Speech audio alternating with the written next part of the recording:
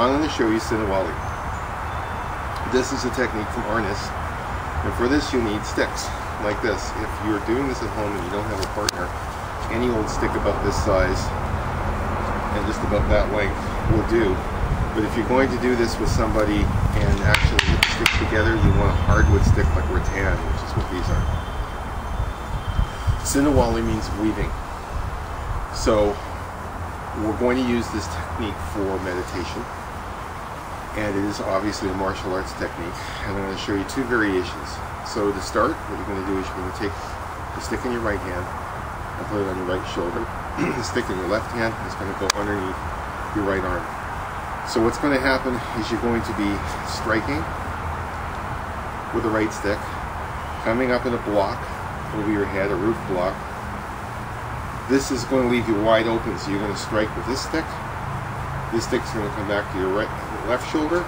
This stick's going to strike again, and it's going to come up underneath your left arm, and you're now on the opposite side of your body, ready to go again.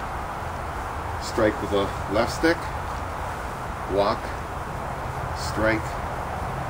This stick comes back, strike with the left stick, tucks underneath. Now we're back where we began.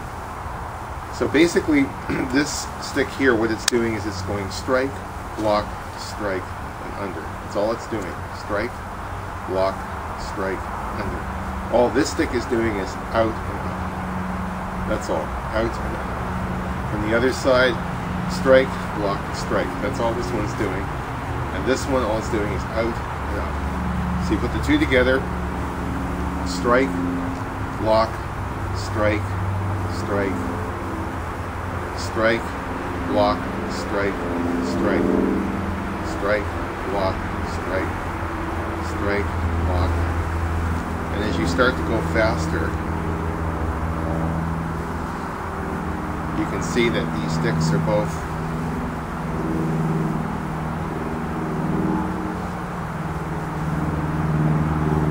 going like that. So you practice that, and ultimately you'll start going faster with it.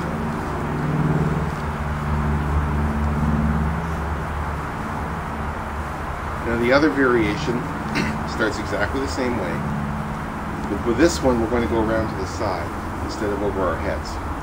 So you're going to block, and this stick comes back here. This one's going to launch, then they're going to cross something like scissors. This is going to come back to my shoulder, and this is going to tuck underneath.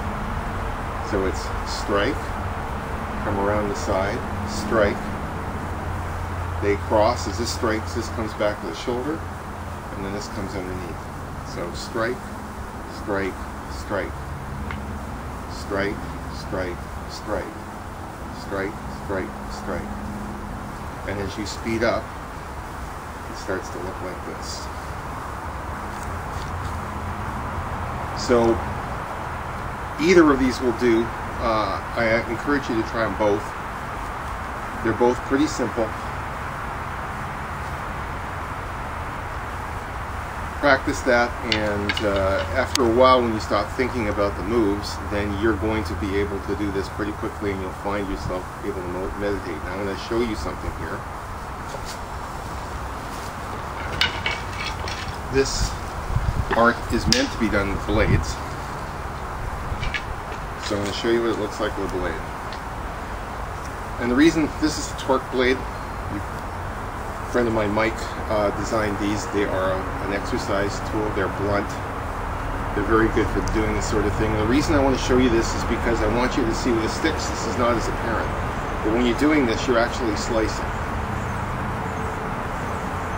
And this gives you an idea of where the blades are pointing when you do this. You go up, out, out, walk up, out, out. This is the idea. When you're doing the other one, you can see the way that the blades are cutting.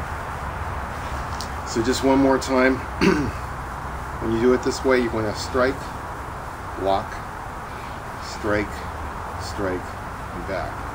Strike, block, strike, strike, and back to the beginning. With the other one, strike, strike, strike, and you're on this side.